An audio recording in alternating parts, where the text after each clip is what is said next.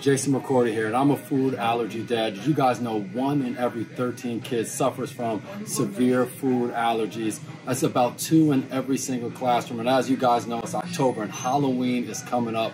A reason for every kid to be excited and fired up to go trick-or-treating. But for some kids, that is a scary and spooky sight. And not because of skeletons or people jumping out of the dark, but because of the candy that they could be receiving. That could have milk in it, eggs, wheat, anything that they could suffer from allergies. But there are alternatives, and I'm going to tell you about them.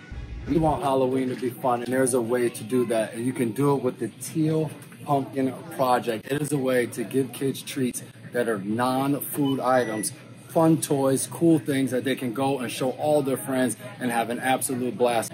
It's easy to participate thanks to our friends at Fair and CVS. All you have to do is take a teal pumpkin, put it in front of the house, or put up a sign and let people know that you're going to be giving away non-food treats. You can go to CVS, to your local one, or you can go to cvs.com, but there's so many different things to choose from.